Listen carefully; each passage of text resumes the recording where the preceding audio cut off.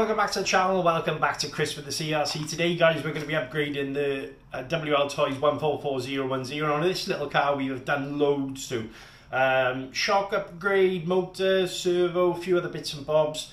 And I had an absolute blast running this car. It's been great fun and a great platform to work on. Now, thank you first of all to SBRC for sending over some of the parts for this video today. They have sent me a few, should we say, optional parts for the car, and I'm quite looking forward to getting them on there. And I also purchased a carbon fibre chassis kit as well, so we're going to be getting that on the vehicle and then basically upgrading everything, guys, as we mentioned before. Now, what I will do in this video is a bit of a time lapse, because otherwise it'll be way too long. So if you do have any questions, guys, about any of the upgraded parts, make sure you mention them in the comments and we'll go from there. But yeah, today's more of watches I'm doing, and when, at the end of the video we'll have a little chat about it and we'll go from there. But in the meantime, guys, thank you very much for watching the video, and let's dive down. See you on the table. Right guys, so just to show you quickly the parts we're going to be fitting to the car. Alright, I purchased this chassis kit, as you can see. Alright, so it has a carbon fibre chassis. I think it cost me here in the UK around about £20. It's nothing too extravagant or expensive, but I seen it and I thought, yeah, that's a bit of me. And the reason why I went for this one, it does still have the little kick up for the front and back. Now there are, be aware guys, if you're going to go looking for this part, make sure you find the one with the kick ups, because obviously your suspension geometry is going to be out for a start. Alright, so as you can see, that one does have the kick ups on there. Also, it comes with suspension towers and also steering Ackerman, as well as hinge pin holders. Now, big shout out to Simon SBRC. He did send me over all these anodized parts as well, as you can see, guys. Alright, so I might be using those instead, actually, see how it goes. Also, the replacement caster hubs for the front of the car, because we broke those previously, and some aluminium wheel hexes, and also an upgraded servo saver, guys, again with an Ackerman.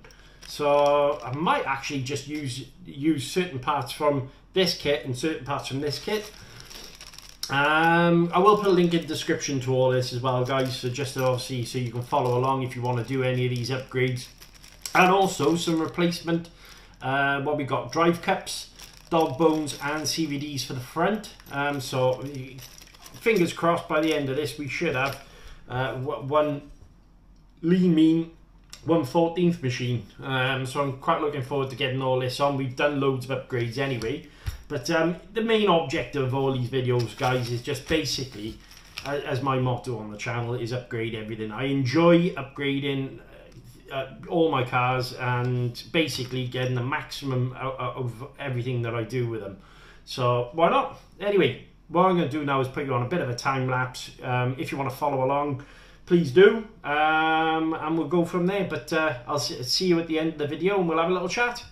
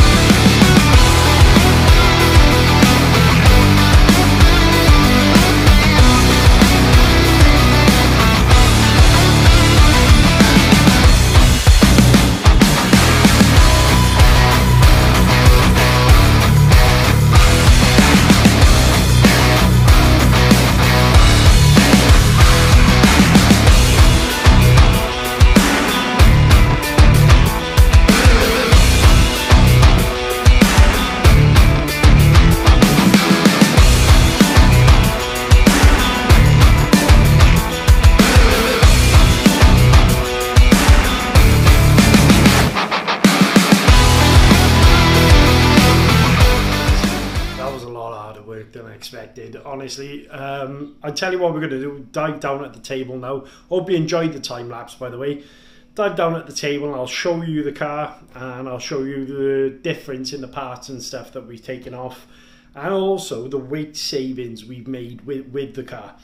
I think it's going to make a huge difference. I love the way the car looks now, and also I think performance wise it should definitely be a lot quicker. So let's dive down at the table and I'll show you there.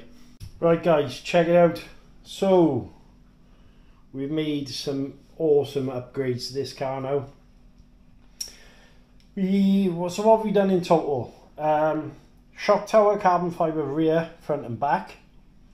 I've also changed the caster hubs.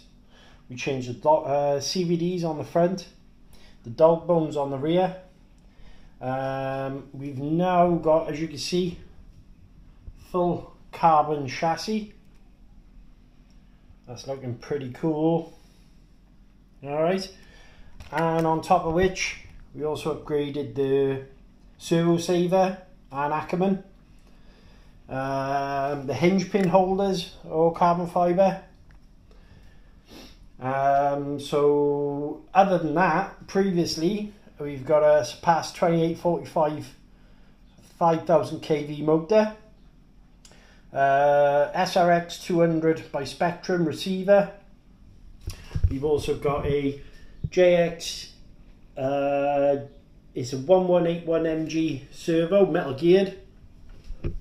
We've got the LC Racing shocks front and rear, LC Racing emb-t spoiler.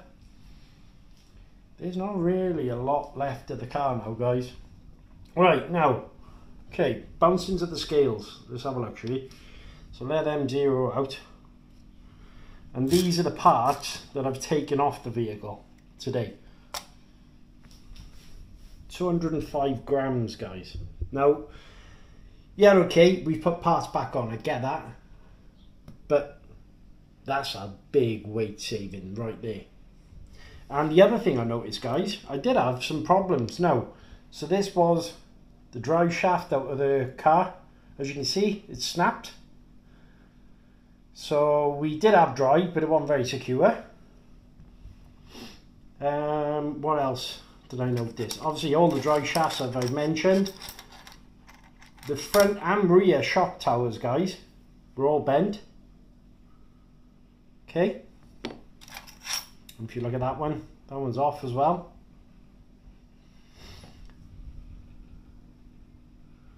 So now we are talking a lot more power. Everything's back to normal. Everything's been serviced.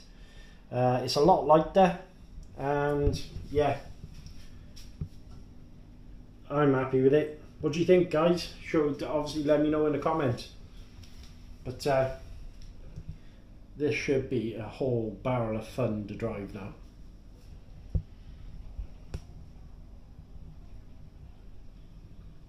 Right, let's get back up top and I'll talk to you there. But like I said, there was damaged parts all over the car and I didn't even realise. Let's go up top. Right guys, so what's your thoughts? There was a lot of damaged parts on the car. Firstly, I want to thank Simon at SBRC for getting those parts over to me. Also, I want to thank Medibo on the Wltoys World Facebook page. Loads of knowledge about that, guys. Runs the actual Facebook page as well. I will put a link in the description for everyone as well, by the way. Who else? They just, loads of people have chipped together. Gaz Kingvelli, Todd, friend of mine.